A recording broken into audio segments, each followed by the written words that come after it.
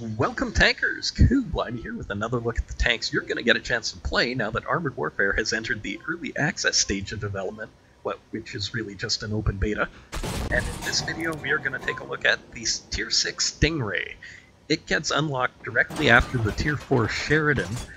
I don't know why there's no tank in the middle. I don't know if they're planning on adding a Tier 5 in between or not, but as of right now it goes straight from the Tier 4 to the Tier 6. And this tank has basically the same gun as the Sheridan. It does roughly 400 to 500 damage per hit, depending on the ammo, but it reloads about twice as fast as the Sheridan, and that would make it sound like the most OP tank in the game, seeing as the Sheridan is just ridiculous, but it's nowhere near as OP as the Sheridan, surprisingly. And that's probably because it's nowhere near as fast as the Sheridan, and it doesn't turn and isn't as maneuverable or agile.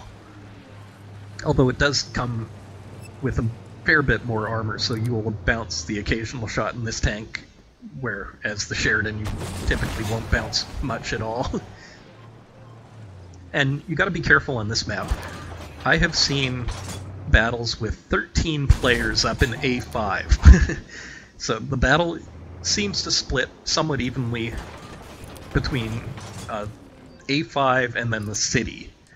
With our team, there's no ridge like they have up there, so everyone on this side typically is very cautious and goes right down the far right of the map, because getting spotted anywhere around where I am now usually gets you killed almost immediately, so you'll want to keep cover or a hill somewhere very close to you so that you can escape within seconds, because you can count on at least 4 or 5 enemy tanks being right up where this guy is. And luckily, he's not going to move. And unfortunately we don't get the kill, someone gets him split second before us. And I'm not liking where this 10p is, but luckily he isn't peeking up and spotting everyone over here.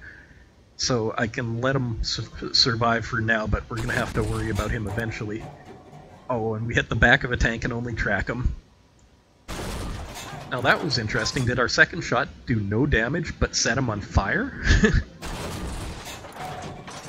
And luckily he has nowhere to go and we'll get the easy kill here.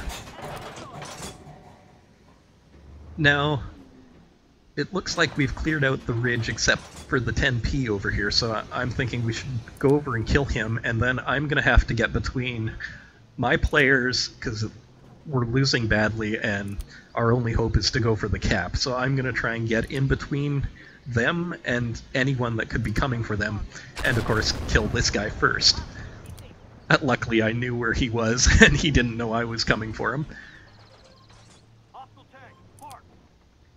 Now, again, I'm going to try and spot these guys and keep some pressure on them, keep them off our cap for as long as I can, and keep something between my guys and them, so that hopefully they can cap.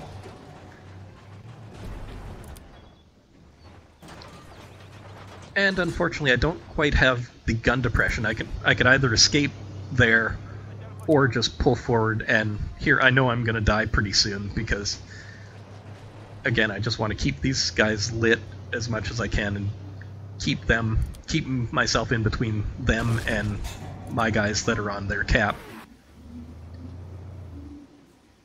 So it's a thankless task and I'll probably be dead pretty quick here. And that was the Stingray.